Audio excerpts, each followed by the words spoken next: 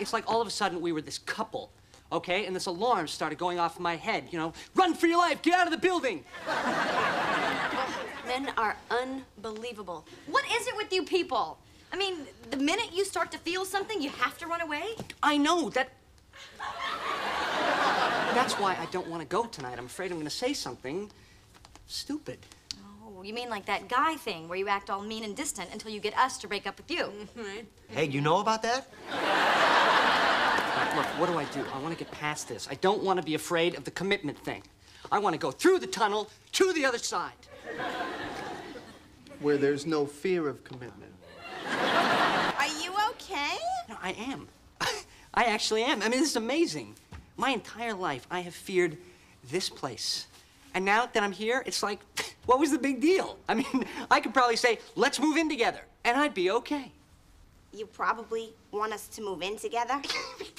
It doesn't scare me. Yeah, well, it scares me. I mean, I'm not even divorced yet, Chandler. You know, you just invited me over here for pasta, and all of a sudden you're, like, talking about moving in together, and I wasn't even that hungry. You know what? It's getting really late, and I should just, Oh, no, don't go. I've scared you. I've said too much. I'm hopeless and awkward and desperate for love. Here you go, honey. This will help. So I finally catch up to her, and she says this relationship's going too fast and we have to slow down. Ugh, that is never good. And then I got all needy and clingy. Okay, no, wait a minute. Maybe it's not so bad. How did you leave it? She said she'd call me. Oh. Oh, God. Oh, welcome to our side of the tunnel. His ice cream tastes like crap, by the way. Yeah, well, that's that low-cal, non-dairy soy milk junk. We save the real stuff for the truly terminal cases.